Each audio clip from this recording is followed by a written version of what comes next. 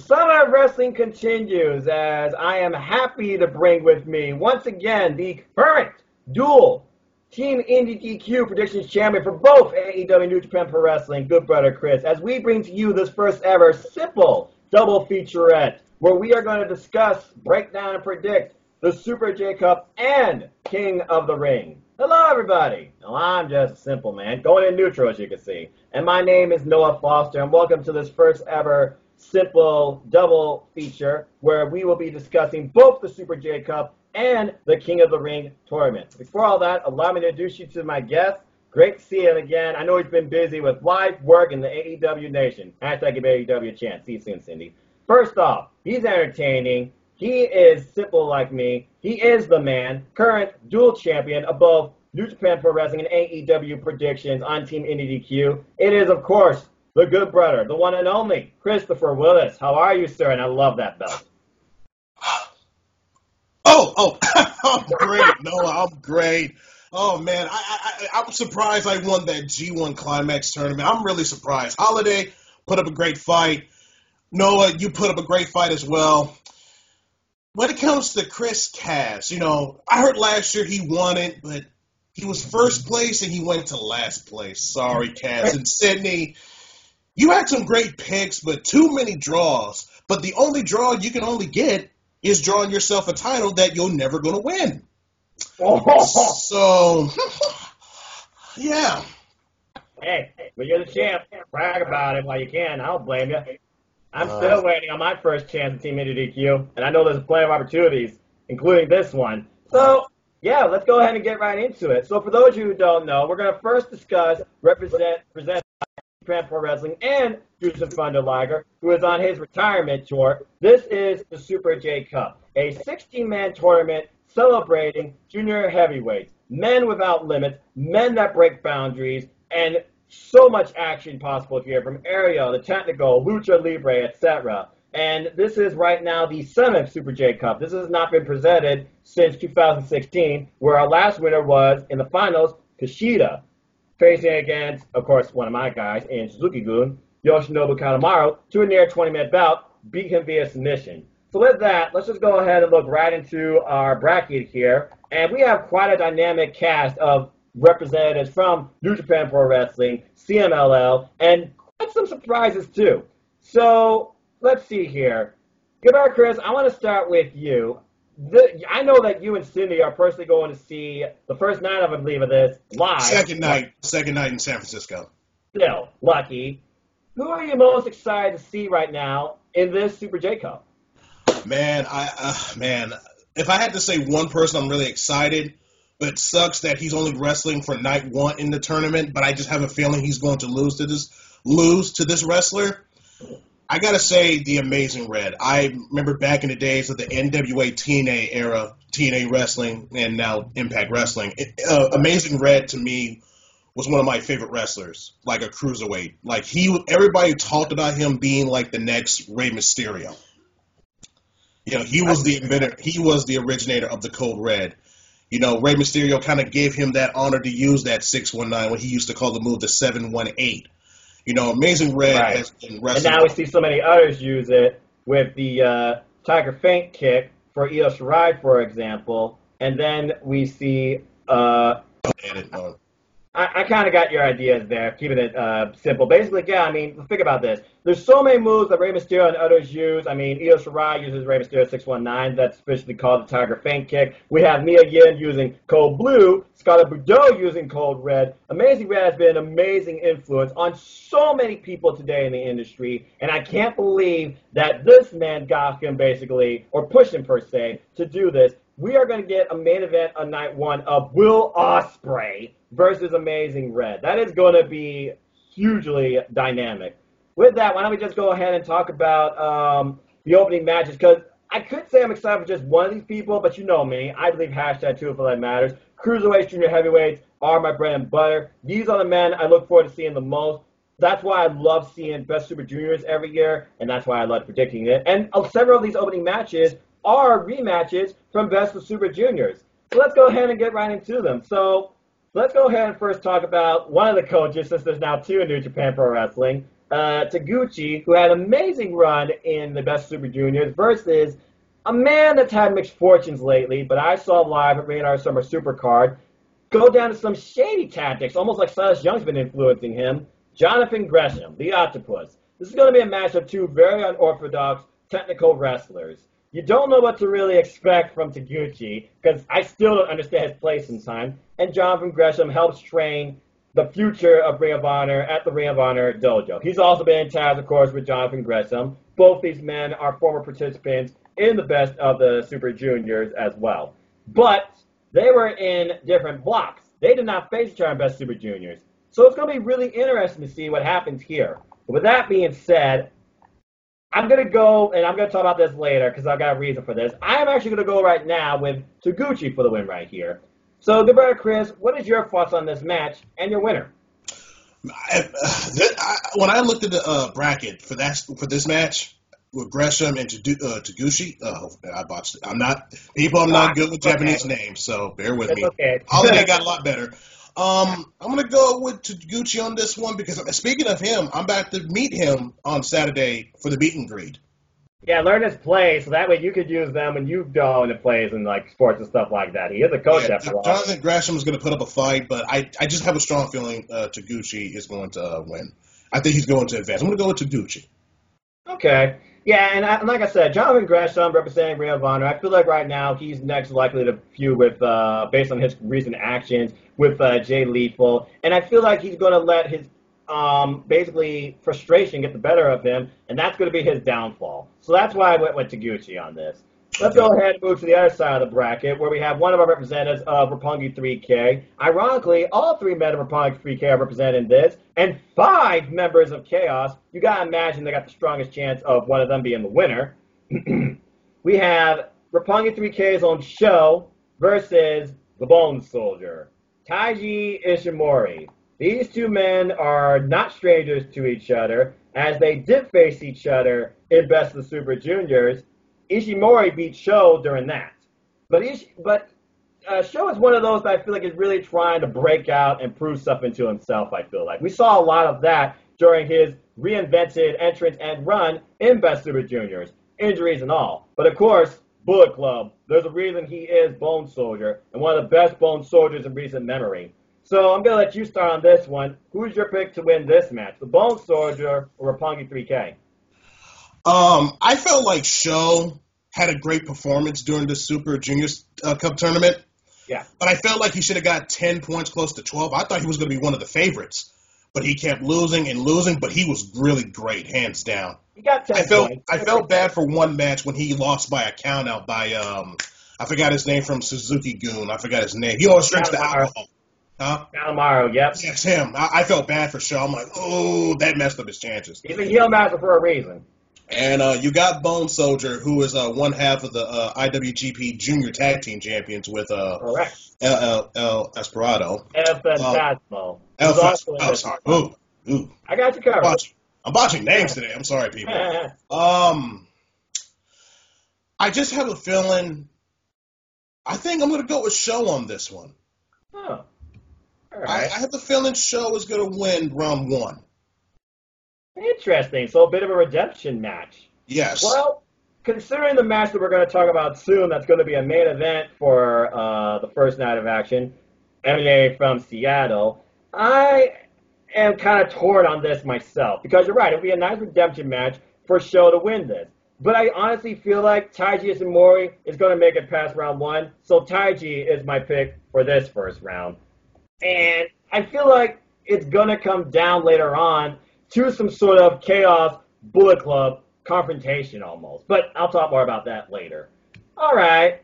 Well, I know Cindy's extremely happy about this one, and I feel like a lot of people are already counting out his opponent, Clark Connors versus TJP. TJ Perkins.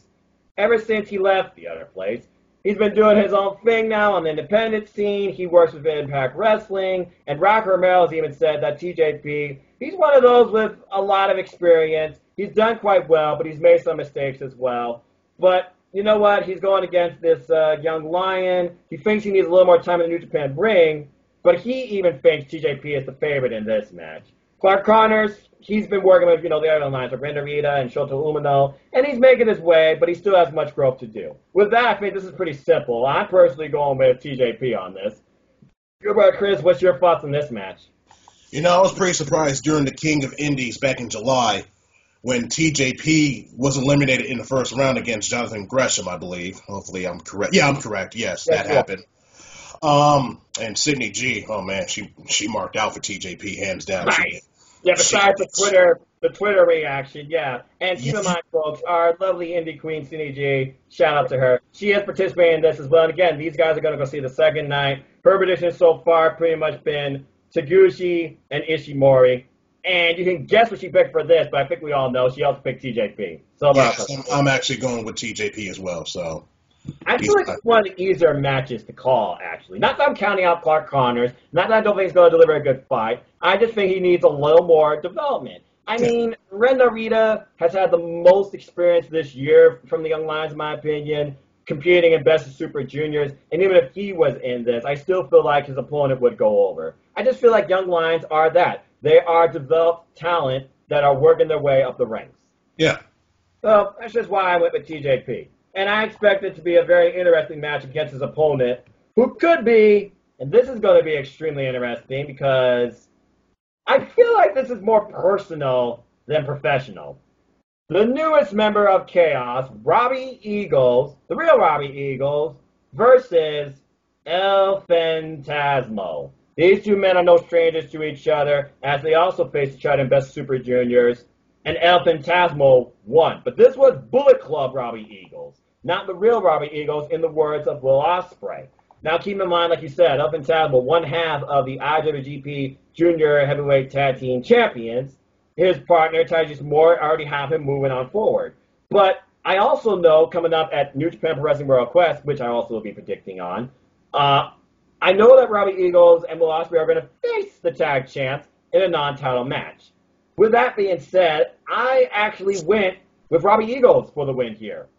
So I honestly feel like we're going to get a match of Robbie Eagles versus TJP. It's going to be crazy in the second round.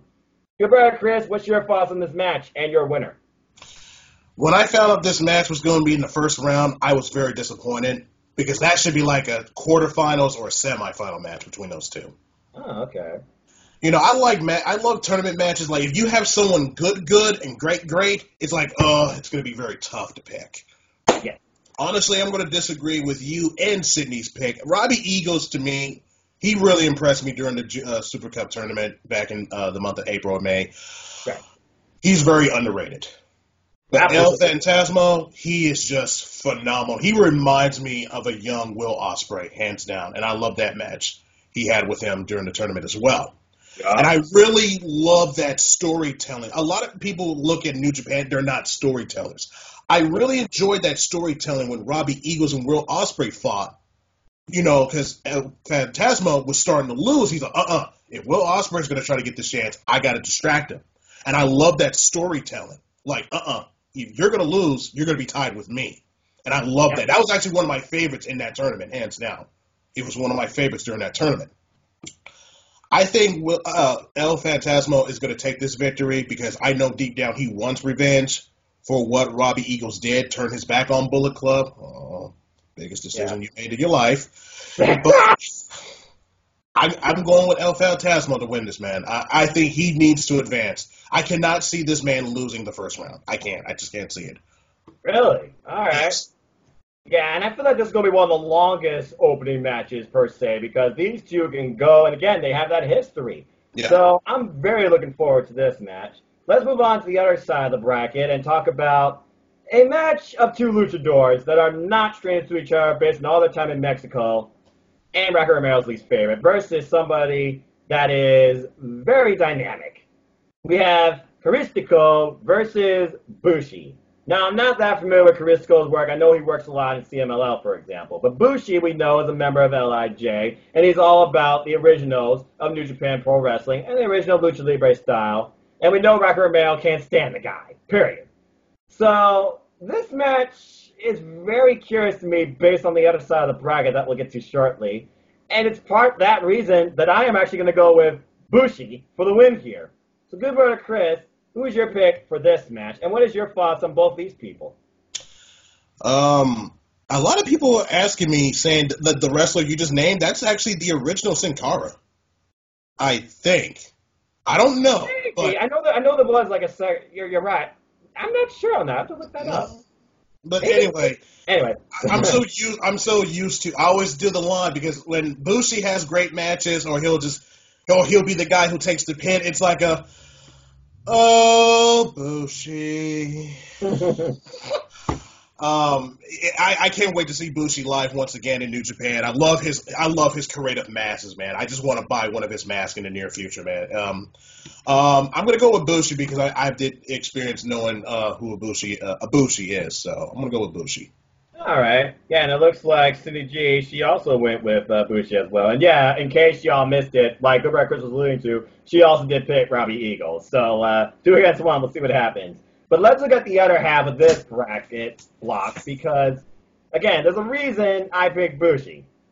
Rocky Romero versus Soberano Jr. Soberano is not a stranger to New Japan Pro Wrestling, and Rocky Romero has been putting in double work, not only as a commentator for New Japan Pro Wrestling during most of the year pretty much, but also competing in Best Super Juniors and pulling off one of the biggest wins in that tournament against El Phantasmo, not to mention that pinnacle win against Taguchi, where they basically go in now as co-coaches.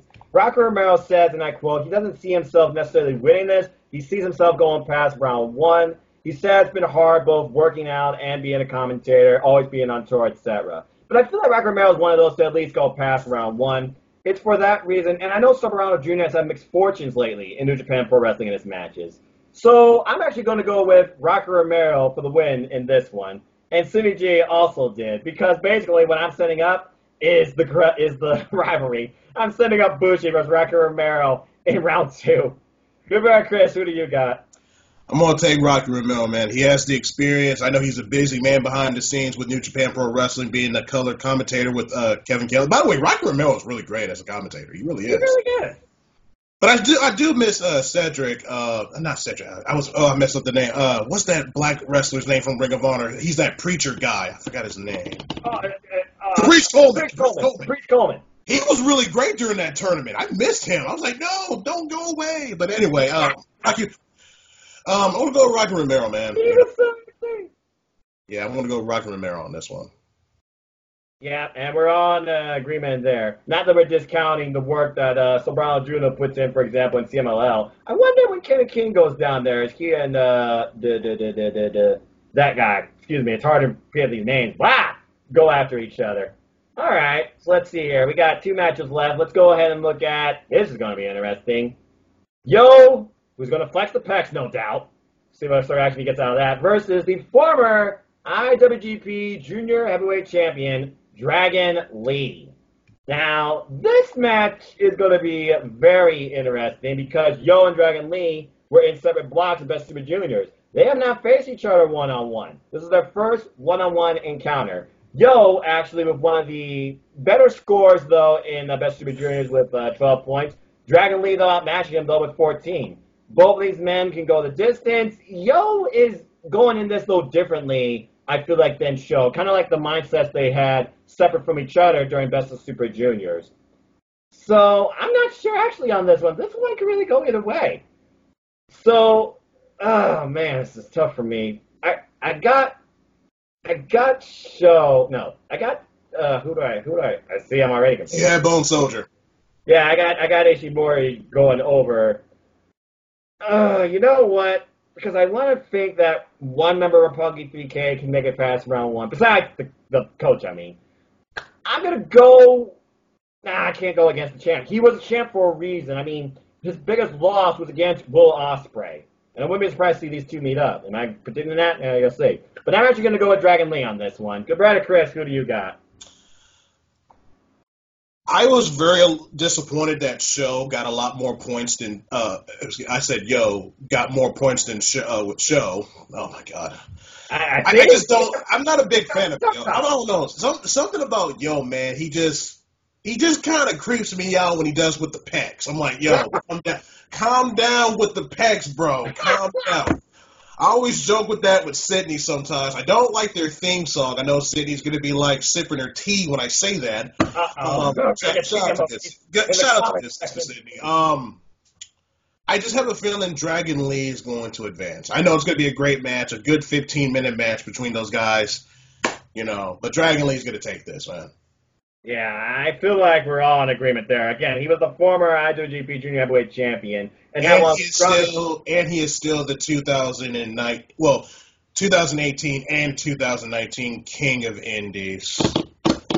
Much to y'all's dismay, I could see. I mean, yeah, he had one of the strongest performances, too, in Best Super Juniors at 14 points. No doubt we're going to see him next year.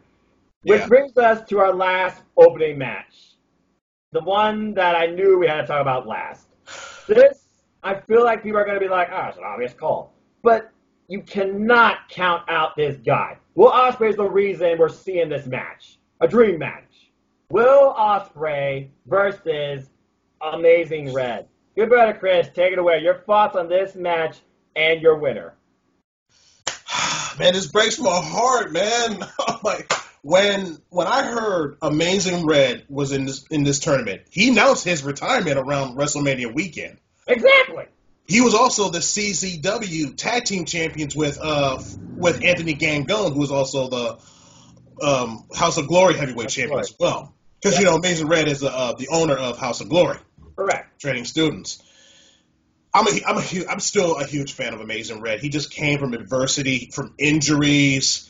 Hell, he was supposed to be a part of that Cruiserweight Classic 3 years ago, but he got hurt. I know everybody say he's injured prone, but when he comes back, he just brings the best. And trust me, I'm a huge fan of Amazing Red. I wish he was a part of that meet and greet in San Francisco, but he was not a part of the listing. SoCal, you lucky. I told you earlier, man, before we did the recording, SoCal gets it good. I believe you. SoCal gets the shaft. But anyway. This is a dream match. This is going to be the main event, lucky bastards, for Washington. Ugh, y'all lucky y'all getting this. Man,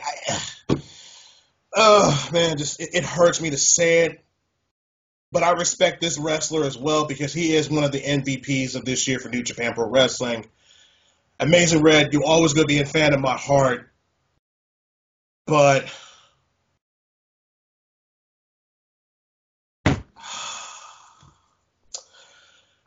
I gotta go with Will Ospreay.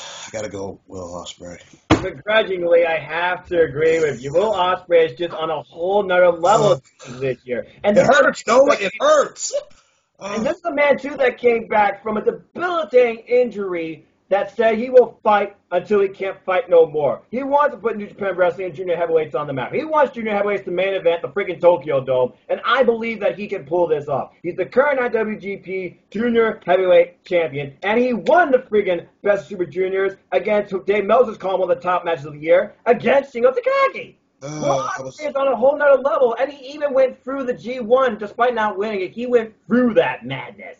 That's saying a lot. And he did pretty darn well, I thought, his debut, too. Especially against the likes of surviving Lance Archer, despite not winning that. That match was insane, opening day. But I'm sorry, there's no doubt in my mind, I cannot go against the aerial assassin, Will Ospreay, despite his music being copyrighted. And I'm very disappointed about that. Yeah, and Cindy also said Will Ospreay as well. So there's our top 8. And I feel like, honestly, this could be the longest opening match of the freaking SuperJCup. And I cannot wait to see this. Washington, you are lucky!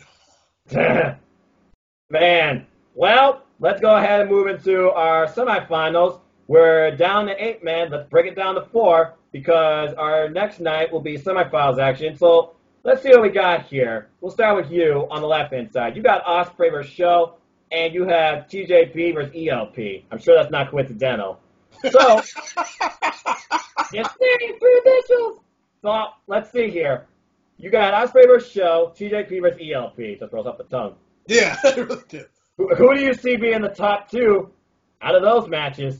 Well, actually, you did say semis, but it's really the quarterfinals. I have Will Ospreay beating Show, Chaos versus Chaos. Now, when it comes to TJP versus El Yeah. Phantasmo, I think Sydney will hate me for this. I know the tea is coming. I gotta go with El Phantasmo on this one. Sorry, Sydney J, nothing personal. 205 Live matters still, but I gotta go with I gotta go with him, man. I gotta go with El Phantasmo. Have a Best of the Super Juniors rematch. You realize that, right? And the last time those two men met, El Phantasmo beat Will Ospreay. So that's going to be extremely interesting as that happens. But you gotta think booking strategy. Gotta know the story. That is true. So let's see here. I have Will Ospreay versus Taiji Ishimori and TJP versus Robbie Eagles. Will Ospreay, Taiji Ishimori, again, they are not strangers to each other. They did not face each other, though, in Best of Super Juniors. That should be the main event in San Francisco. That should be the main event. I agree. But let's see here. I don't think Taiji Ishimori has faced Will Ospreay for the junior heavyweight title. He only faced Dragon Lee. So this would be very interesting because if Taiji wins here, that would obviously put him in line for a title shot. But then the other half of my bracket, I got TJP and Robbie Eagles. And again, Robbie Eagles, the real Robbie Eagles, brought in by Will Ospreay. And TJP versus Robbie Eagles, I'm not sure how many times these two have faced each other in Independence, but I'm going to keep it simple and go quick here. I am actually going to say that, crap. I don't really think we're going to get Will Ospreay versus Robbie Eagles again. So with that being said, I'm going to go with Taiji Ishimori and Robbie Eagles advance. And we'll see what happens in that match. I'm going basically Bullet Club versus Chaos, but in a whole different direction. Because again, Robbie Eagles, he was formerly Bullet Club. I'm sure there's going to be a lot of blood in that. All right, so let's go ahead and move on to the other half of our bracket. You got Taguchi and Dragon Lee, two men that participated, of course, in the Best of the Super Juniors, but did not face each other one-on-one.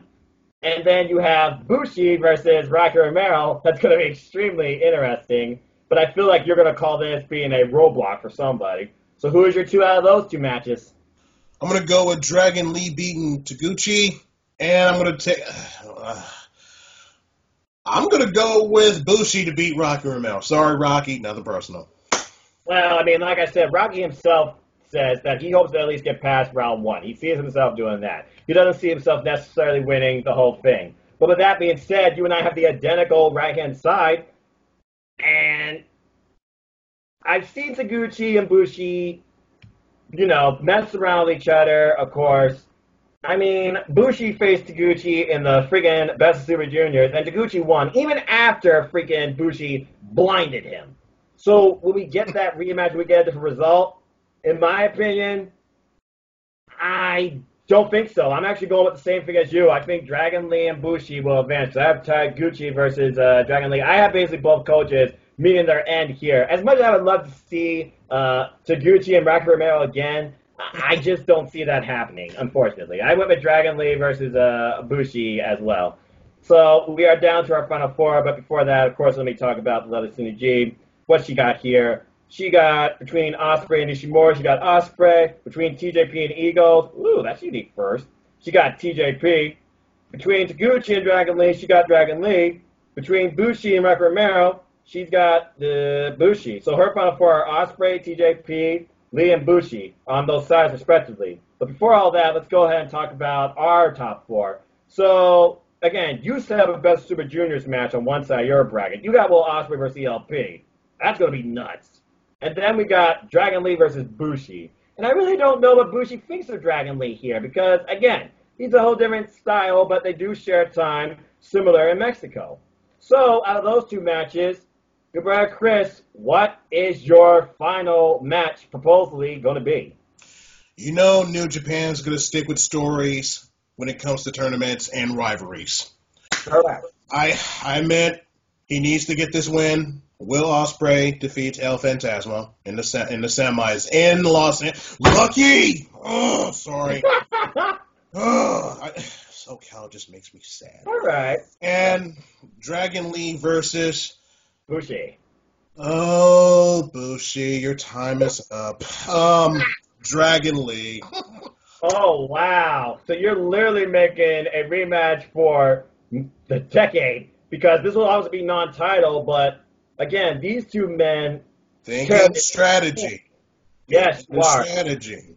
This match, in my opinion, was personally my favorite match from Dominion. I loved this match. If this match happens, oh man, in Los Angeles nonetheless. Let's see. I got Taiji Shimori versus Robbie Eagles and Dragon Lee versus Bushi. So I can either go with a dynamic of we get Robbie Eagles versus Dragon Lee a first time ever, because I honestly don't feel like Bushi's going to win here. Sorry, not sorry. And then we got Taiji Shimori versus Dragon Lee, where these two men are not strangers to each other, because Dragon Lee beat Taiji Shimori for that title, and even in the rematch. So what is my proposed final, you might ask? Jeez. Again, this is the real Robbie Eagles, but it's hard to go against the Bone Soldier. I personally am going to go with my final match being Taiji Ishimori versus Dragon Lee. But I expect Robbie Eagles to definitely bring out the real Robbie Eagles during this and put more viewership of chaos on the map. I love when New Japan Pro Wrestling comes to the States. One day I gotta see one of their shows. Let's see what Cindy said here. Between Ospreay and TJP, she finally went against her boy. She went with Ospreay. And between Lee and Bushi, we're all in agreement of that match's outcome. We all think Dragon Lee. So we have the following between Cindy. She has Ospreay versus Lee. I have Taiji versus Dragon Lee. And you have Ospreay versus Lee. So since you two have the same final proposed outcome, let's see what you think is going to be the overall winner. So, Good Brother Chris, in your opinion, who will be the overall winner of SuperJCup 2019? Good thing you brought this up. I brought this to your attention earlier before we started this recording. Yep. Now, you see, I am the reigning and defending, this is heavy, Team NoDQ, AEW, and New Japan champion right now. Yes. Now, usually, for NoDQ, we always go with the general's order. Yeah. Now, we do have AEW's preview and predictions pretty soon. All out. Yeah. Now, this I'm going to call the simple man's order. Oh. Now, this is just for fun. The title is not on the line. It's Right. not. Sorry, Precious. Precious. I'm going to make this a little offer just for me only. My pick in the finals is going to be Dragon Lee. Now, if Dragon Lee is my pick to win this tournament. Wow. Now, if I lose this tournament, if Dragon Lee is not the winner at all in this tournament, if he gets eliminated in the first, quarter, or semi, or even the final, Yeah. this is a simple man's order, and I want this guaranteed by you, sir. When we do the preview and predictions for All Out, AEW's pay-per-view, Yes. if Dragon Lee doesn't win, now usually our scores is 0-0 when we start the predictions. Yes. If I lose, I have to take 1 negative point to start off. Damn. Yes. And I'm going to do this. And only I have a choice to pick from the participants for the preview and predictions. I must give them 1 point. So I can pick anybody in this. It could be you. It could be Cass. It could be Sydney. It could be James. Or it can be Holiday. I will be making that announcement soon, later this week, sometime next week. It's more of an advantage. So, because, you know, I'm the champion because I have confidence. Now, if I do win this tournament with Dragon Lee, I officially get 1 point to start. So, from that order, do I get this guaranteed? As far as I'm concerned, I love this idea. It is a unique first. We are changing the world of AEW. Let's change the world with Team NoDQ predictions. First time ever. Virtually, between me and you, it's a guarantee. You have a deal. Because my final is Taiji Ishimori and your pick to win, Dragon Lee. And in my opinion, I think Dragon Lee will also be the victor of SuperJCup 2019. There, I said it. Now, let's see what the lovely Cindy G has to say about that. Because guess what? She did not say the same thing. She picked to win the SuperJCup and had another accolade to him, Will Ospreay. So there you go. we have 2 for Dragon Lee and 1 for Will Ospreay.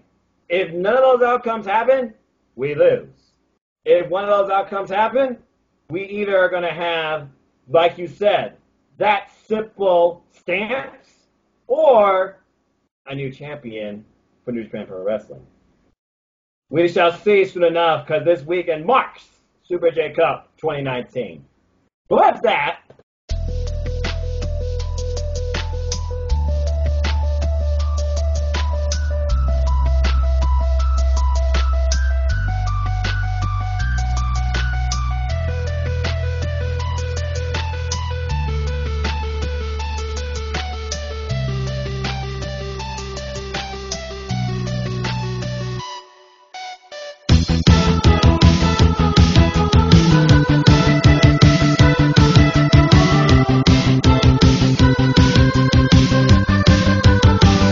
Go ahead and morph into another tournament brought to us on the Summer of Wrestling. You think about the prestige, the honor, the overall bearers of this, I guess you say honor, I'm going to be redundant. From Sheamus to Regal to Edge to Angle to Shamrock to Barrett to Triple H to Owen to Brett to Savage to Harley Race, the late and great, rest in peace, to King Booker. It is King of the Ring. They have brought King of the Ring back for 2019. Not as a pay-per-view, unfortunately, but as a special along the TV weeks ahead. And they are going to crown the winner of this at their next pay-per-view, Clash of Champions. So with that, we have 8 men from Raw and 8 men from SmackDown Live competing for this prestigious honor. The question I have is someone going to roll with this like King Booker did, or this was going to be a major flop like Sheamus and Wade Barrett that did nothing with this. Don't forget William Regal. Trust me, I never forgot William Regal, all right? William Regal, that was fun. Anyway, our participants are as follows. For the Raw side, we have Cesaro, Samoa Joe, Ricochet, Drew McIntyre, Cedric Alexander, Sami Zayn, The Miz, and Baron Corbin. And the SmackDown side, we have Kevin Owens, the current 24/7 champion, good God almighty, Elias, at time recording, Ali, Buddy Murphy, oh shit, Chad Gable, Shelton Benjamin, former tag team champs, and Apollo Crews and Andrade. So here's what we're going to do. We're going to go first talk about our thoughts on this outlook of King of the Ring. And then we're going to break down, like we did before, our picks to win each match, win on the next round, win the whole thing, and why. And then I'm also going to share, of course, some picks from our fellow Team NoDQ, as well as NoDQ leader Aaron Riff. And if you haven't seen his Bracketology video, go see it. He's holding a special contest. We're up to 5 NoDQ shirts we give away for free. With that being said, Good Brother Chris, 2019, we have King of the Ring back. I'm surprised they don't do a Queen of the Ring, and I'm still waiting for Million Classic 4, but I digress. What is your thoughts on King of the Ring and the way they're doing it? Do you miss it as a pay-per-view format? Are you excited for this? And what are some of your favorite King of the Ring memories? You know, when I first heard King of the Ring was coming back for the first time in 5 years, I was pretty excited. But I wish it was a pay-per-view. You know, we hear a lot of great King of the Ring pay-per-views like 1993, 1996, 97. Hell, you can think of 2000 when back in the day it used to be a 32-man tournament when Kurt Angle won it. You know, you had Edge winning the King of the Ring. He only won a trophy. And Brock Lesnar was the very last one. That's the only pay-per-view that I've ever watched King of the Ring. But, like, memorable King of the Ring, like, from the past, from, like, back in the days. Yeah. Like I said, I watched the King of the Ring back in 2002, the pay-per-view, but not the others. If I had to think of something really memorable, I got to think of that Stone Cold Steve Austin promo. Yeah, because that's when we got Austin 316. One of the most iconic moments in WWE history. But that to me it is. I know I don't watch the main roster like Raw and SmackDown. Like Noah, let me say it like this. Let's say if I moved to Ohio, and you're my best friend, you're my next door neighbor, and you said, "Hey, you want to watch Monday Night Raw and SmackDown?" No. You mean like Sheamus and Rusev, and Sheamus was like, no, Rusev was like, "Oh, we're gonna watch Till the Diva." Sheamus was like, "No, I'm not watching that." Beep again. Yeah, but I'm actually looking forward to this tournament. I'm actually going to be watching the tournament matches from Raw and SmackDown. Yes, I'm going to do it this year. just for the matches only. Not watching 3 hours of Raw. No. You already know I only watch 2 hours. Because I really care about King of the Ring, because a lot of people said King of the Ring was like their Big Fifth pay-per-view back in the days. It really was. I really enjoy King of the Ring. Hands down, I love the tournament. Like, the winner of the tournament, you receive a title shot at SummerSlam. Sometimes you get a title shot, sometimes you don't. At your choosing sometimes, too. Like, you had, like, the best King of the Rings you could just list. You could think Bret Hart, Owen Hart, Triple H, Stone Cold Steve Austin, Kirk Angle. You got to go with Edge. You got to go Brock Lesnar. And yes, the last one, who was the best king, and this was from Sydney's mouth too, and my best friend, Evan G. Francis, shout out to him, King Booker! Yes! And Queen Sharmell. And honorable mentions, the late great Holly Race and the late great Macho Man Randy Savage. Woo, yeah, dig it. Very nice. Yeah, there's been a lot of the great King of the Rings, a lot of great moments, a lot of stars came out of this. My biggest concern is they don't do nothing with this. I hope this truly does elevate not only the King of the Ring idea, prestige, win itself, but whoever wins it, whether heel or face, and trust me, there's a lot of dynamics in this year's tournament, I guess you could really call it. And I have mixed feelings about who I want to win versus who I think's going to win, and I'm going to talk about that more. But the bottom line is this. Make King of the Ring mean something. I don't expect them to do something as big as King Booker did with his court, the Queen, kissing people's feet, but I expect them to actually get something from this, make something of it, reinvent their character, and maybe push them to a title shot. Elevate them, and make people care about this person, or hate them more. I don't know. Do you want people to hate or appreciate? I guess we'll see soon enough. But with that being said, let's just go ahead and talk about it. So again, they're going to show this over the next few weeks on Raw and SmackDown Live, King of the Ring matches, and it literally starts tomorrow on Monday Night Raw with some of these matches. So let's go ahead and start with the Raw side. First match, well, this is going to be interesting. Cesaro versus Samoa Joe. Now, Samoa Joe has been pretty much claimed as the fall guy. Joe loses. Simple as that. Because it doesn't matter how great of a promo he is an incredible worker. They always set him up to eat the fall. But this is just a regular match, even if it is King of the Ring.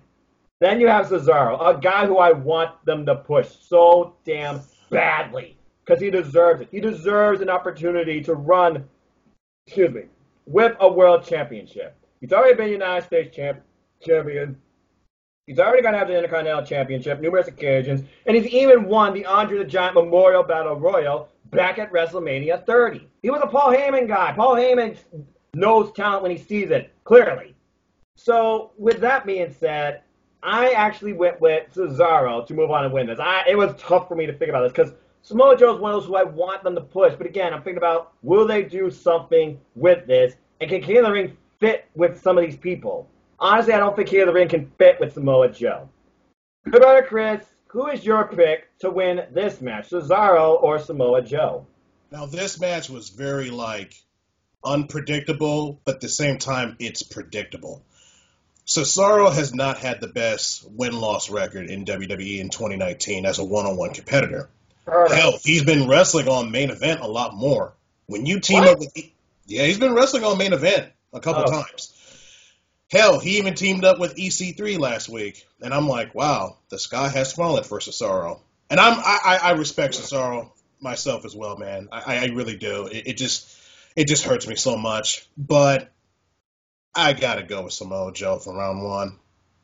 Really? It's like what Aaron Rip said. Yes, I did watch his preview and predictions for King of the Ring. Cesaro, to me, is just an enhancement talent. That's hard, but I understand your stance on that.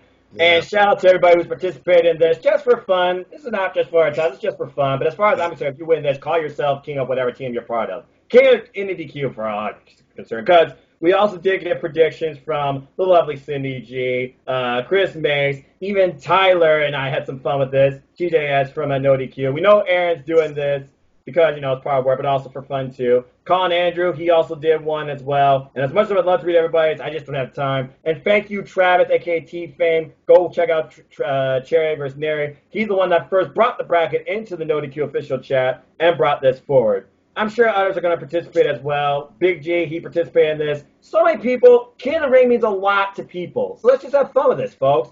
And check out people's brackets or fill out your own, especially in Jerry Slyer's group Armbar. Thank you, Brandon Greatman. But anyway, this is just about me and him. You'll see my bracket and official blank one at the end. So please join in the fun. With that being said, we got our opening match. Let's go to the next opening Raw match. Ricochet versus Drew McIntyre. Now, this is going to be very interesting because, to my knowledge, I don't think Ricochet and Drew McIntyre have had a one-on-one match yet on Monday Night Raw because Drew McIntyre has been feuding with Cedric Alexander. And I'll admit, their last match on Monday Night Raw, pretty damn impressive. Maybe it is a new era. I can only pray. But anyway, Ricochet versus Drew McIntyre. Ricochet is calling himself a superhero already, okay? You gotta imagine he's a prime candidate for King of the Ring. Now, we haven't had a face, though, as Cindy put it, since Shamrock. But Drew McIntyre, I'm so sick and tired of him being Shane's bitch. This guy should have already been in the world title picture and holding a world title. King McIntyre has a nice ring to it, but again, that'd be like a Dark Lord type thing. And based on my bracket, with that being said, I'm also going off past history kind of too. And I feel like they're going to push this guy, especially since he's done with the U.S. title picture. My pick for this was Ricochet. Good Brother Chris, what's your pick for this match and thoughts on this?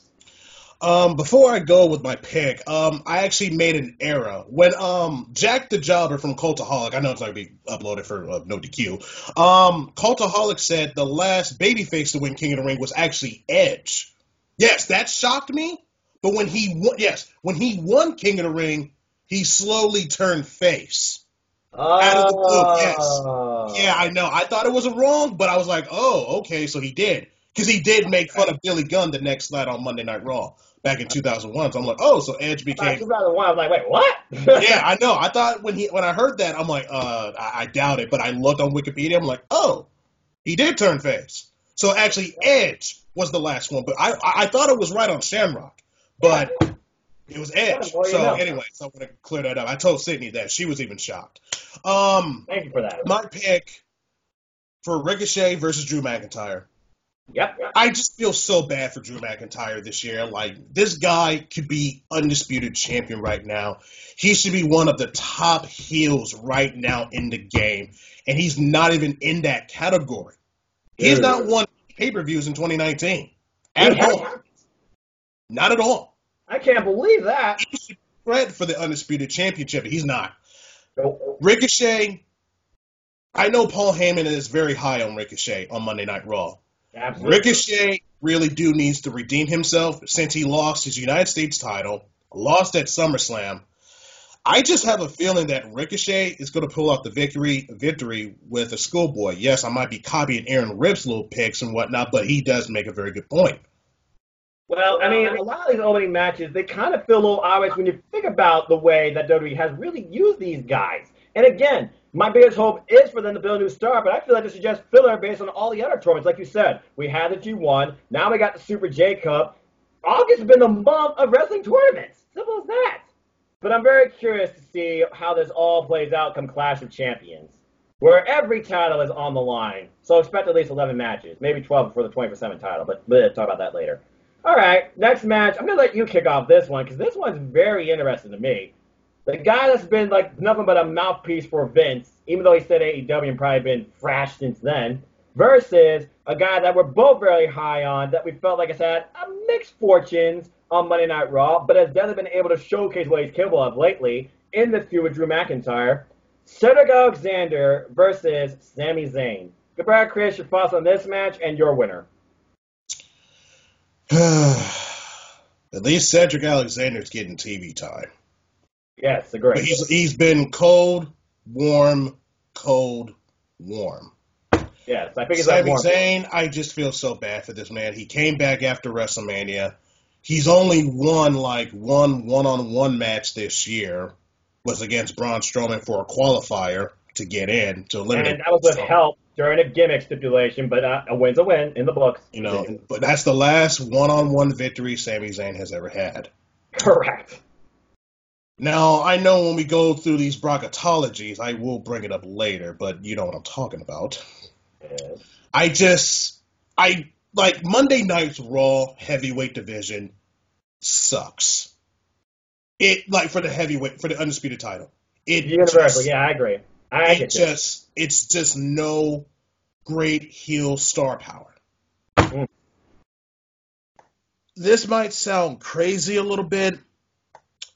When I watch Aaron Riff's picks, I kind of almost had the same thing, but I'm making a decision to be a reversal. I'm actually going to pick Sami Zayn to beat Cedric Alexander. What?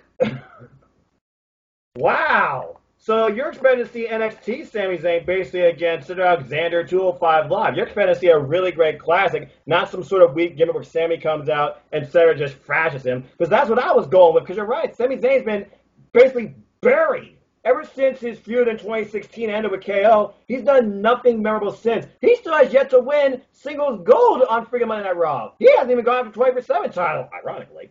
But with that being said, I'm actually against you. I went with Cedric Alexander. But if Cedric and Sami can pull up a NXT level classic, that is how you revitalize Sami Zayn. I almost want to change my pick, but I'm not going to. But bold, man. Very, very bold. So you're hoping that this could be the first stepping stone to rebuilding Sami Zayn while protecting Cedric Alexander. Yes. Okay. Well, jeez. This one's going to be weird. The Miz, babyface Miz, I might add, versus, oh my gosh, put SpongeBob cue cards if I was going to talk about this guy, but I'm not going to. Fuck that. Baron Corbin. Now, Baron Corbin has not been involved in anything since losing the Extreme Rules Anything Goes match for the... Since he lost that, he could not have a shot at the title. But then again, we all know that Brock Lesnar beat Sami that night, and then Seth brought back, so that resets the stipulation.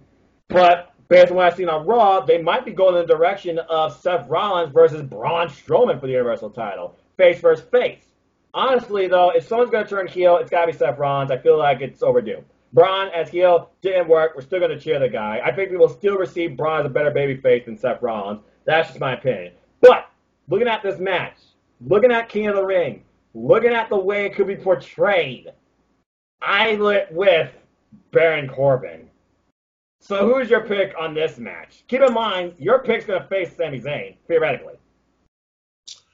Well, I don't care too much about Baron Corbin. I know he is a great heel, but babyface Miz is really horrible. He has not been the same since he lost to Shane McMahon.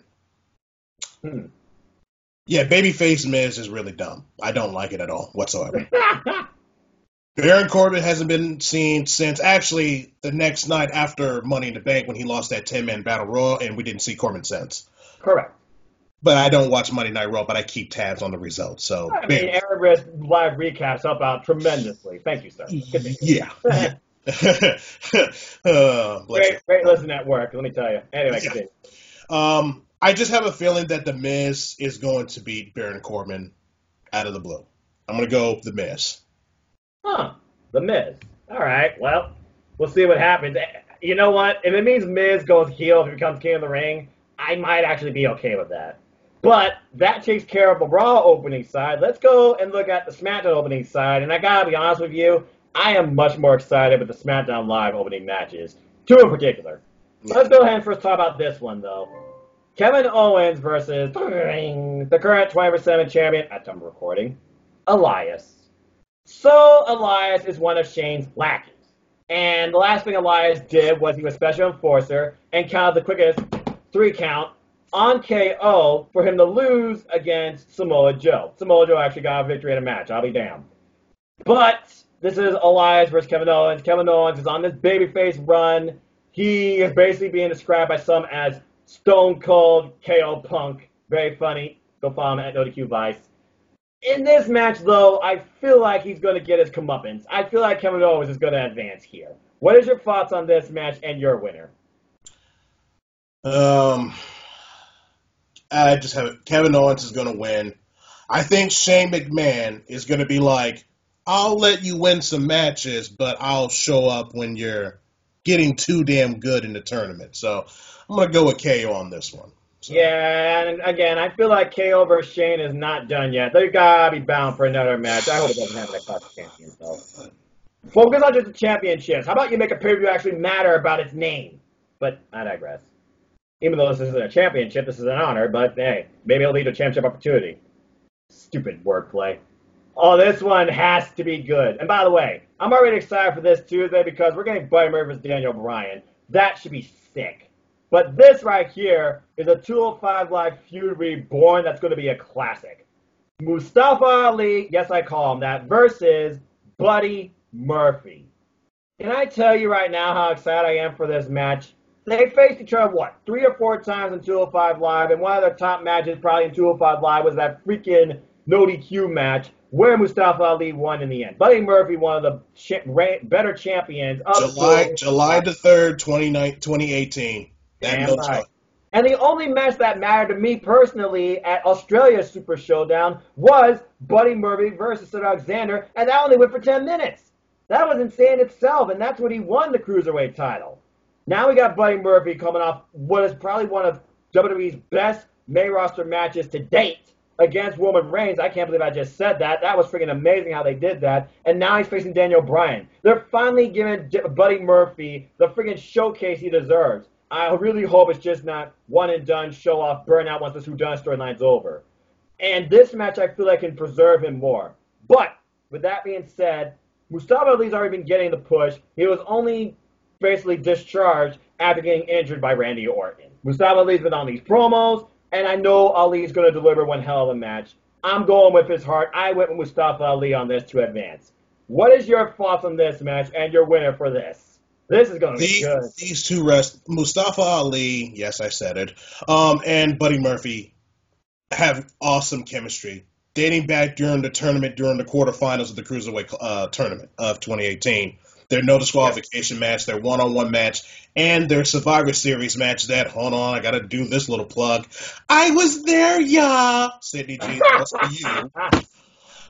Oh, yeah, that was one of my favorite matches from that card, too. And it was on the main card, but I digress. Yes, it was on the main card, yes. Anyway, Mustafa Ali, when he first finally debuted on SmackDown, he was on a hot streak. Then he got hurt. Then he's cutting promos. That's the biggest thing you really need to do in the wrestling industry. You need to learn. He was always a great talker. He always was. But he's always been hot and cold, warm and cold ever since the summertime. We're still trying to figure out, is he going to get that title shot against Nakamura? Hell, I'm even a little disappointed that Shinsuke Nakamura is not in this tournament. I'm actually a little disappointed, yes. I'm actually a little disappointed about this. But anyway, I just have a feeling that Buddy Murphy is going to advance to the next round in a great match. And plus, I want to bring this up too. I don't want to see these tournament matches be like, 5 or 7 or 8. No, like no 5-minute matches for the tournaments. Give them at least 7 or 8 minutes each, or sometimes 10. When it comes to some of these are worthy of at least 10, if not more. And I think this one definitely takes the cake. And I will say this. SmackDown Live is supposed to be the more wrestling-focused show. So I'm hoping this match especially is treated right. Just like they did with Buddy Murphy and Roman. And I'm very curious to watch Buddy Murphy versus Daniel Bryan. Yeah, so my pick to advance to the next round is Buddy Murphy. Okay. Let's go ahead and go to our last quarter of the bracket here in opening matches. Well, at least he's finally doing something besides smiling. And Chad Gable, we already know what he's capable of. Former Olympian. I met him live. We see what he can do on 205 Live. But these two are also former tag team champions, I believe, and tag mates. Only tag team. They never had the tag team. They had like one win, and then they got overturned due to the ref. Be like, oh, no, go on the road because the Usos. Great rivalry. And then we saw the restart, and that match fell apart. The 2 out 3 fall. But anyway, Chad Gable versus Shelton Benjamin. It's sad to say, I feel like this is one of the more obvious matches to call. Shelton Benjamin, incredible athlete. We know what he's capable of. He used to be the gold standard of WWE. But Chad Gable, all he's doing in backstage of SmackDown Live is running a clipboard, but at least they're using him on 205 Live. And he versus Jack Gallagher probably has had my favorite match so far this year on 205 Live. Yes, I said it. With that being said, I'm going with Chad Gable advances here. What is your thoughts on this, and who is your winner? When this match was announced, I was like, this is a great match on paper, but these two wrestlers have barely been on TV. Again, why is Shinsuke Nakamura not in this tournament? For Chad Gable being a part of 205 Live has been incredible with those two matches he had with Jack Gallagher. Hold on, again, another plug. I was there for the first one, y'all. Lucky. Yeah, lucky. I couldn't go to that event due to a knee injury. Shelton Benjamin to me is. I've always been a fan of Shelton Benjamin for so many years. He was very underrated. Like you have him in the locker room, not on SmackDown Live a lot. Correct. Like he's like what 43 years old, and you got him with this stupid gimmick, like he's just looking up in the air. Yeah, you ask him a question, he smiles, and then why did you sign him? This is actually his 2-year anniversary being back with WWE. 2 years. Wow. Yeah, it's just really sad. But I just have a feeling Chad Gable's going to advance just because. Yeah, not much more to say on this, unfortunately. Again, if this match is treated correctly, this could be a great opening match. Again, I'm really excited more for the SmackDown Live opening side than the Raw side. Just saying. At least for 3 of the 4. But anyway, let's go ahead and talk about this last one because this is weird. Control-C, Control-V. Oh! Once again, these two going at each other. It seems to be the only side story coming out of SmackDown Live anymore. Apollo Crews, who's been lately getting matches, ironically, versus Andrade Cien Almas. And I know Selena Vega will not be far behind, despite being Aleister Black's wife. But anyway, this one's going to be interesting because I feel like it's going to be their best match these two will have together. The other two are just more like, okay, I'm here, storyline, Andrade wins via cheap tactics. But we know Apollo Crews and Andrade, they've already met backstage against each other. There's been story built for this. I feel like this, again, could be their best match. This could possibly main event a SmackDown Live if treated correctly. Andrade Cien Almas is one of the best superstars that SmackDown Live has, delivering constant after constant after constant classic, no matter who he's in the ring with, and has yet nothing to show for it yet. In my opinion, he's one of the prime candidates that I would love to see as King of the Ring. And I'll talk more about that later as we continue. But with that being said, I am going to go with Andrade Cien Almas picking up the win in a match to remember. Chris, your thoughts on this and your winner? I know Apollo Crews and Andrade Cien Almas, yes, I said it, have been wrestling on SmackDown about maybe 3 or 4 occasions. Pretty much. And 2 of them weren't even matches. They were just beatdowns. Yeah. I felt when this match was announced, I'm like, again, come on now. We've seen these matches before. I got Andrade Cien Almas beating Apollo Crews because actually I'm going to say this now. But no, later. Be fair. Hey, he's got interesting thoughts. All right. Well, but Andrade needs this win. He needs it. It's going to be him. He's been on a hot streak. He defeated Rey Mysterio not once, but twice. Yep. On Monday Night Raw. So I got Andrade winning this and to advance. I'm just glad you didn't do the R-Girl like Stephanie McMahon. And I'm scared because I know she's got to be due to come back. Ah, jeez. No, we don't need Stephanie McMahon, please. Just no. All right, well, All right, anyway, so we whittled down the field from 16 to 8. Let's go ahead and talk about our semifinal matches. So let's go ahead and talk about the Raw side first. So your first match is Samoa Joe versus Ricochet, who had one of the better matches from WWE Stomping Grounds for the U.S. title. And in my opinion, it showed Ricochet was still green, but he can hold up with a heavyweight. Again, Samoa Joe, incredible worker, but he always is the fall guy. So let's see if that mentality sticks with you. Who is your pick to advance to the semifinals? This is our quarterfinals here. Ricochet versus Samoa Joe. Now, no, I did not watch their match at Stomping Grounds, but it was really good. You should check it out. No, I don't watch the B-level pay-per-view, so no. But continue. I just have a feeling Samoa Joe is going to be that fall guy. Samoa Joe, to me, is one of the best in the wrestling business. I'm surprised he's not even WWE World Heavyweight Champion, and I'm surprised I don't watch SmackDown Live anymore because of that last year against that feud with AJ Styles. But SmackDown's been getting a lot better. Not interested. Don't. I wouldn't say a lot better, but continue. But yes, I just have a feeling that Ricochet is going to pull out another victory. So Ricochet is going to defeat Samoa Joe with a surprise victory. You don't think it's going to be a roll-up, do you? Pretty much. Dang. Well, I mean, he's being Samoa Joe for a roll-up before. It's like the cheapest way Ricochet picks up wins. I hope I don't see that again, but we'll see what happens. As far as my semifinals go, Cesaro versus Ricochet, I can watch these two fight all the time. Anytime Cesaro's in the ring, I'm happy. And Ricochet, one of the most dynamic superstars on the current Raw roster. I've followed his work since WCPW and Lucha Underground, okay? And then that match with LG.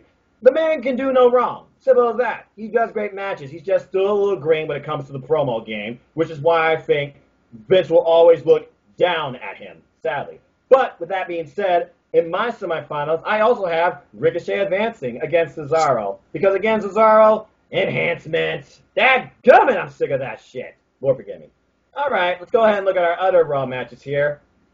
I hate that I did this, but it's WWE. It's Vince McMahon.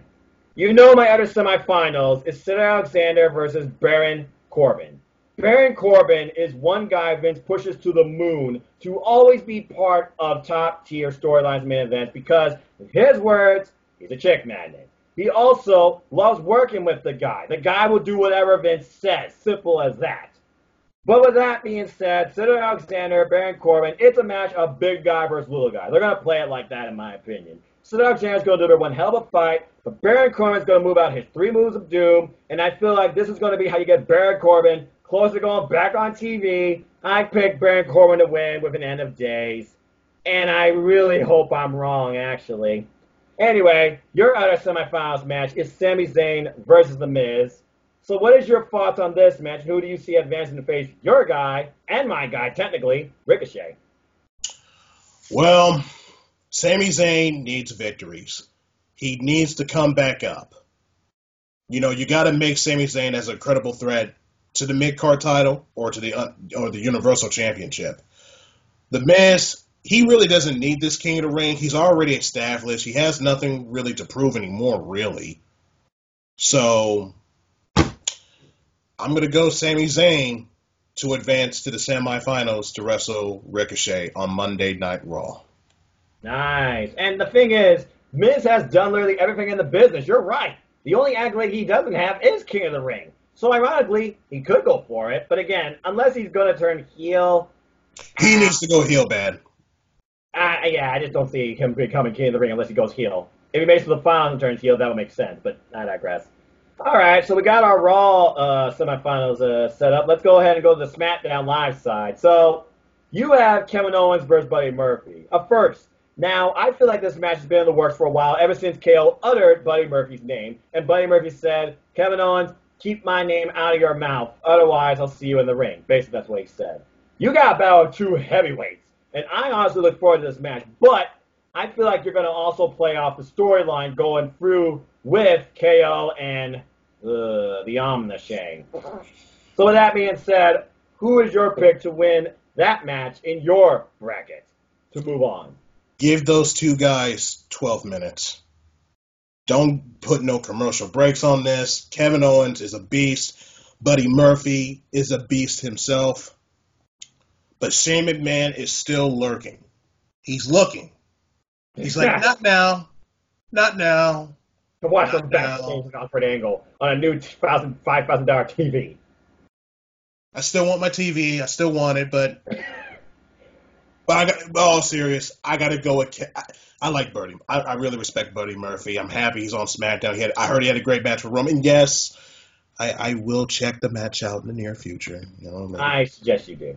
Personally. Yes, I'll take your word for that. I got Kevin Owens to beat Buddy Murphy. Okay. Well, I mean, Kevin Owens is the one that put over the former King of the Rings and put over this tournament. So, I mean, he definitely is probably a prime candidate on many people's brackets to win.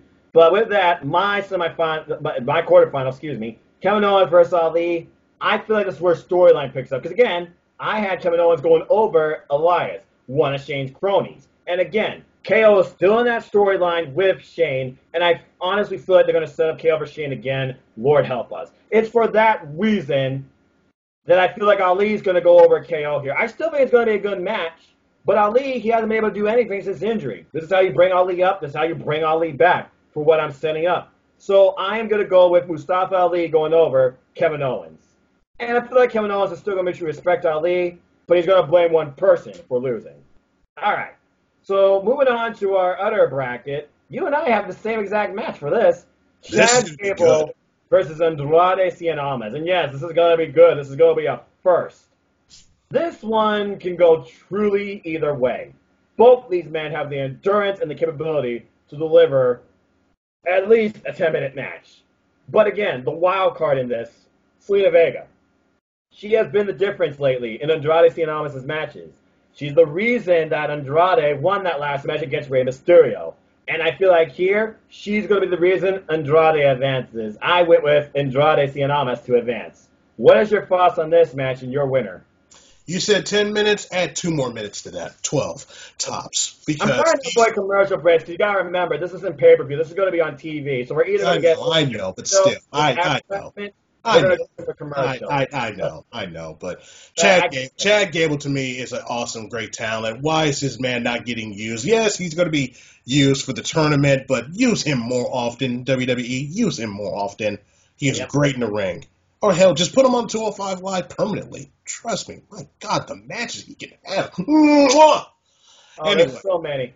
I hope he gets through. But my pick to win the quarterfinals between Chad Gable and Andrade Cien Almas. Yeah. I got to go with the man himself, Andrade Cien Almas, to defeat Chad Gable in maybe 12 minutes. I have to admit that now we're down to our final 4. Andrade was one of my top-tier picks to take the whole thing. But again, we'll talk about that more. So, yeah, we're down to our final 4. So let's go ahead and get right into it. And let's go back to Monday Night Raw. Because, again, I feel it's just going to do Raw, SmackDown, Raw, SmackDown, Raw, SmackDown. All the way up to Clash of Champions. So, your semifinals match is Ricochet versus Sami Zayn. First, we have not seen in either NXT or Monday Night Raw. And again, if Sami Zayn is not Vince's mouthpiece and just insulting fans, but wrestling like he did with the heart and dexterity he did in NXT, this can be a real classic. So, I'm curious, what is your thoughts on this match and who you have going to Clash of Champions? Ricochet or Sami Zayn?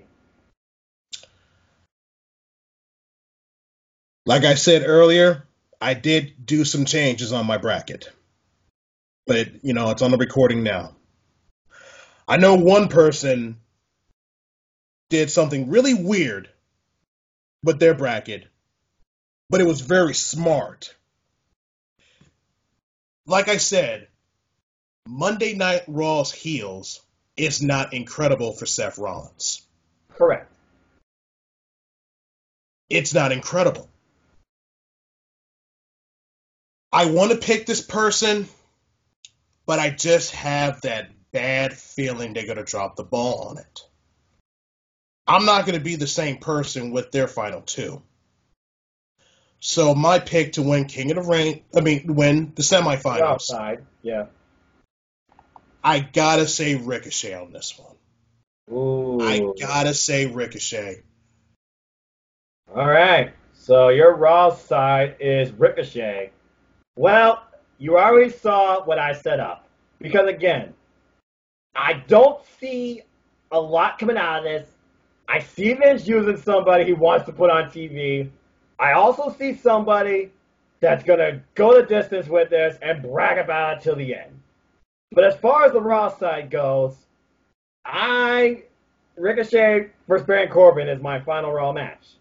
Ricochet, again, very green. His weakness is promo, and that could be his downfall. Baron Corbin is a Vince favorite. And no doubt, Baron Corbin, Vince wants him to be on the next pay-per-view, Clash of Champions. We think about all the names that weren't on SummerSlam, and people already got mixed reactions to that. But I'm keeping it simple. With that being said, I'm going to get a lot of heat for this, but in Vince logic, it's probably going to be, in a lot of people's agreements, my Raw winner is Baron Corbin. And again, I'm going Vince mentality here. And since this is fun, I'm just praying to God I'm wrong. But with that being said, let's go to the SmackDown side because we only have set up half of this match. So, you have Kevin Owens versus Andrade Cien Almas. I have Ali versus Andrade Cien Almas. Oh. All three of these men would be perfect candidates, in my opinion, for King of the Ring. Ali being a man of the people, the heart, saying, don't give up. I fight for you. He would be like the good king, which again we haven't had in years. Kevin Owens, he respects King of the Ring. He talks about the accolades of the former kings. And what a freaking rub in the face of Shane McMahon it would be that while Shane calls himself best in the world, maybe KO can force Greg Hamilton to say, call me King of the Ring. But then you have Andrade and Almas, who could use this push so badly. And I would love to see his Aztec Queen be Zelina Vega. But again, I'm not even declaring my official winner for King of the Ring yet. I'm just talking about the potential with all these men. With that being said, my finals is Ali versus Andrade Cien Almas. A match that is going to be one for the books. But with that being said, I feel like this is where we halt Andrade Cien Almas because I already got a heel, and I feel like they're not going to do a heel versus heel. I went with Mustafa Ali to be the SmackDown Live winner. Good brother Chris, you got KO versus Andrade Cien Almas. And remember, your Raw side is Ricochet right now. So who is your winner for SmackDown Live, and what is your final setup? This is another first-time ever match between Kevin Owens versus Andrade Cien Almas. Correct. That's when Shane McMahon is finally going to strike and interfere. Oh. He's going to have his goons beat up Kevin Owens. Because that promo Kevin Owens cut on Tuesday, I heard about it but didn't watch it, that he talked about the King of the Ring, how prestigious it really is. That's a plus. If you're building up a story for that, that's a plus with me. Yeah. I just, my pick to win this whole thing, because I know we're going to get to it, but this person needs it way more than the rest of these 15 guys. My pick to win the semifinals is Andrade Cien Almas. So you set up Ricochet versus Andrade Cien Almas that we got a taste of on Monday Night Raw in that gauntlet match, and boy, was that killer. So with that being said, we are officially at the point of Clash of Champions. Before we get into our final matches and winners, let's go ahead and talk about a few of the other people. Shout out to everybody that participated. I'm sorry if I didn't say your bracket. I respect you all that tried and had fun. Chris Mace, he actually went with Cedric Alexander versus Chad Gable in his finals. He went with Chad Gable being King of the Ring. That's very interesting to me. Let's see here. The Cleaver, Con Andrew, representing NXT team. He actually went with Drew McIntyre versus Kevin Owens as his finals, and went with King McIntyre as King of the Ring. A very interesting pick. The Duchess, Cindy G. Her finals is Sami Zayn versus Kevin Owens, a reinvention of the 2016 classic trilogy. And she had Sami Zayn becoming King of the Ring, the first real accolade that Sami Zayn would have on the main roster. And then, of course, the guy that started this all in the NoDQ official chat, Travis Fane, he had, well, this is going to be interesting, and I think I'll just let you kick that off, but I'll talk more about that in a moment. Anyway, Big G, shout out to you. You are definitely NXT team. He had McIntyre versus Owens, and he has King McIntyre. And then, of course, my good friend TJS, congrats on your A+ certification, sir. He also had King McIntyre going over Kevin Owens as well. So it looks like the common denominator here has been Kevin Owens and Drew McIntyre for the most part, and a lot of people can see Drew McIntyre. Now, you and I can either see King Corbin or King Ali, or King Ricochet or King Andrade. And I did watch Aaron Ribb's video, and in his opinion, he did go with, who did he go with? I already forgot. Was it King? He went with, I believe, Andrade. So, again, I love to see that. But with that being said, let's go ahead and go into our finals, because, jeez, this is going to be interesting. Because Travis Fane, he went the exact same finals as you. Ricochet versus Andrade Cien Almas. So, before I declare who his King of the Ring is, talk to me about what you expect to see at Clash of Champions and who you think will be King of the Ring 2019. Ricochet versus Andrade Cien Almas in the finals. Yes, they did have a one-on-one match in the gauntlet match to determine the number one contendership for the United States Championship, a.k.a. the hot potato for now. I've been hearing rumors for weeks that WWE is very high on Andrade Cien Almas. That also happened last year around this time. Correct. But what did they do with Andrade from September through December of last year? Nothing. Nothing. Not in pay-per-views, not even on the kickoff shows. At all. The only thing that happened is Vince said, learn English and get back with me. And to his credit, he has learned better English. But thankfully, Selena Vega is still with him. And again, don't forget, he's dating Charlotte. Don't forget the Queen. Oh, yeah. Right. Now I'm hearing that rumor again. Now, I don't jump the gun when it comes to like, oh, you're high on this person, you don't do nothing with them. But this time, I'm going to be like, okay, this better be serious. I feel like Andrade Cien needs to win the 2019 King of the Ring winner. You got a man, you have a wrestler who is a 5-star machine. Why is this man not an Intercontinental Champion? And why is this man not WWE Champion? He was the wrestler, and I got to put Gargano in this too, gave WWE 5 stars for the first time in almost 7 years. That is correct. Against Andrade Cien versus Johnny Gargano for the NXT Championship. My God, what a match. I believe it was in Philadelphia. Yes, I'm correct. That is correct. That was the main event. Yes, 30-plus minutes, and it was worth it. If you have not seen that match, please check it out. Take 30 minutes. Check out NXT. Where are you living under a rock? Anyway, continue. I got Andrade winning this because he deserves this. It makes sense for him for the title. It makes sense. King Andrade, it is perfectly. Queen Zelina, it fits perfectly. I would love to see this man deserves to be a champion, but I even told Sydney this. Andrade needs to be a champion by the end of the year. I don't care if it's the Intercontinental or the WWE World Heavyweight Championship. You know, if Kofi retains it against Randy Orton, you know, Andrade would look so lovely with that championship. Make him hold that title all the way to WrestleMania 36.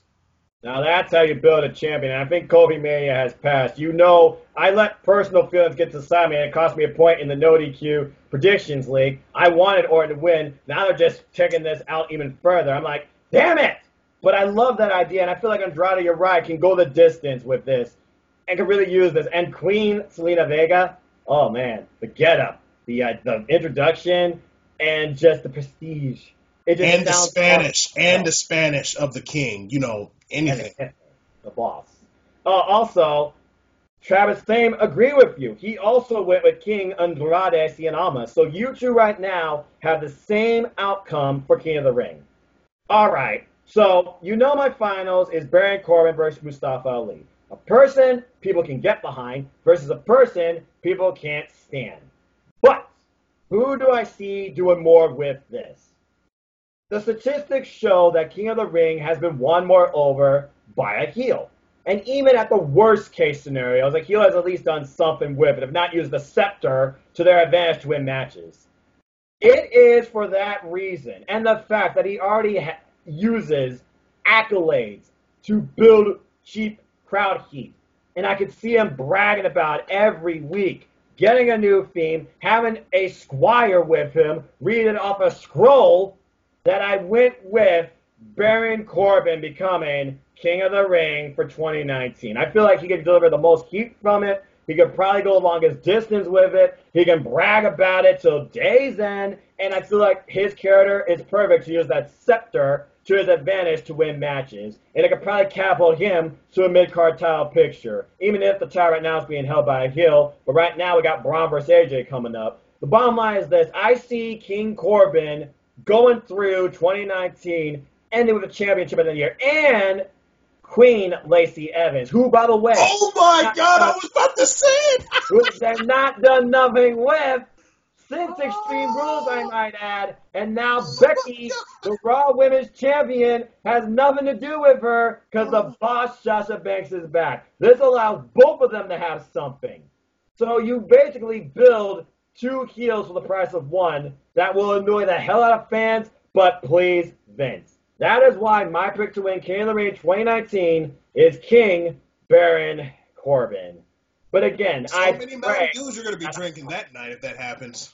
Oh, jeez, man. And I'm sticking by it, too, even in predictions of this match. If Baron Corbin's in the finals, regardless. My pick to win King of the Ring, King Baron Corbin. Simple as that. I can see your Twitter. I can really see your Twitter. Wow, I can't believe I was right. Well, here's some Mountain Dew. Let me drink 2 before I go to bed. Yeah. Oh, I'm going to do that exactly. Glasses off, Mountain Dew right to the side of it. I can't believe I was right. Sometimes it's not worth being right, but it's for fun, so what the hell. Anyway, that concludes our King of the Ring bracketology and predictions. Again, I hope they make something happen with this. And do you agree? Do you disagree? Who do you decree will be King of the Ring? The only thing I will say, I want to bring this up. I know Sidney G will be upset. When I looked at Sidney G's, because I thought I did say, wow, what a Canadian mark you can be. But she did make sense about the history of the rivalry, and plus Sami Zayn needs to be incredible because he's looking like crap. And plus, when you have that Kevin Owens promo saying, "I care about this King of the Ring," Shane McMahon can cost him that at the pay-per-view. Like Sidney G, I will say, she can be very unpredictable, but predictable at the same time with her picks. I even said this to her yesterday and said, you can pick something dumb, but sometimes it always comes out right and it makes sense. So Sidney G, you got to pass with me on that one. Well, she's following logic. She's also following past the history we created because we all know WWE loves to retcon stories and characters. There's a reason a number of people in WWE has repeated their character heel or face turn. And I expect more of that to come later this year. But with that, we are officially done here. So thank you, folks, for joining us for this first ever double featurette. And let us know your thoughts in the comments down below. What are you more excited for? King of the Ring or the SuperJCup 2019? What are your winners for both? Who are your dark horses? Agree, disagree? Who do you decree will be the winner of SuperJCup and King of the Ring? Let us know in the comments down below. Good luck to all near and far. And let's hope, at least from King of the Ring, whether win or lose, we at least build one potential new star. Simple as that. But with that being said, Good Brother Chris, this was extremely fun, a pleasure, honor, and privilege to finally do a video game with Yes. you. Now into our simple take on the SuperJCup and King of the Ring. Once it's all said and done, but mostly SuperJCup because we got the day of wrestling coming up August 31st. Is there anything you want to plug, and where can people find you? Follow me on Facebook, Christopher Willis. Follow me on Instagram, Chris J. Willis86. Follow me on Twitter, GB Chris Willis86. Follow my Facebook group, AEW Nation. We just hit 13,000 members. So Wow. yeah. Holiday kept saying 12,000. I'm like, no, we're in the 13s now. So You and Randy are definitely building a community. Bravo, both of you. yeah. All right. Well, hey, simple as that. Thank you. Simple plugs. Appreciate it. And I'm definitely a member of that. And again, we are both extremely excited for AEW All Out, New Japan Pro Wrestling World Quest, and more. But with that being said, if you want to know more about me, know this. I'm just a simple man and a lifelong fan of wrestling. So if you want to follow me and talk anything wrestling, WWE and beyond, New Japan Pro Wrestling, AEW, Impact Wrestling, Ring of Honor, Independent Wrestling, support independent wrestling folks, and more, you can look me up on Twitter, NoDQ.com/Miller takes to my Twitter page. Excuse me. Or you can follow my simple YouTube channel here at YouTube.com/user/Noah Foster 210, where you'll find all sorts of reviews, summaries, recaps, predictions, and takes on all things wrestling, WWE and beyond.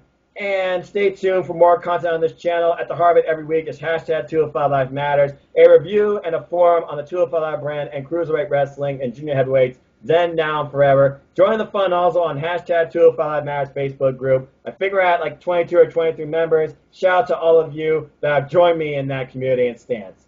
And if you haven't figured it out by now, support NoDQ. There's a reason I'm in YouTube, and it's a heck of a lot of fun. It's a great community. Go buy a shirt. I have a shirt. NoDQ.com/shirts.